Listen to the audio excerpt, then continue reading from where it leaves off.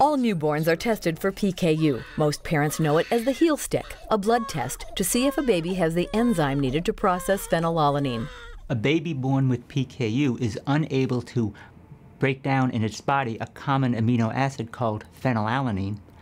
If that phenylalanine builds up too much in the baby's body, it results in very serious developmental disabilities. Robert Resta is a genetic counselor whose new theoretical study analyzes how many babies born with PKU since 1967 might now be adult women with maternal PKU. The frequency of PKU is about 1 in 15,000 births in the United States.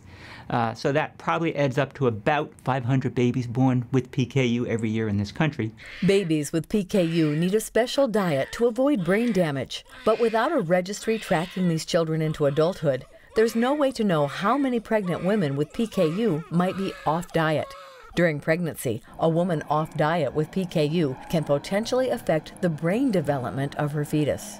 It's a kind of a warning shot to the medical community that we should take care of, track these people, which is a valid point. And what I found is that essentially it's possible that for every baby born with PKU and who is treated and disabilities are avoided, another baby is going to be born who has a totally different set of disabilities from the mother's own PKU. It's important that mothers that are affected, that lack this enzymes, stay on a diet during pregnancy and even before pregnancy.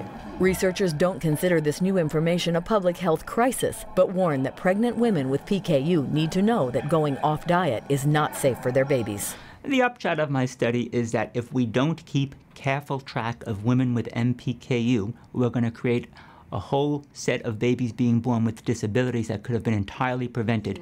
This is Melanie Granforce in Seattle.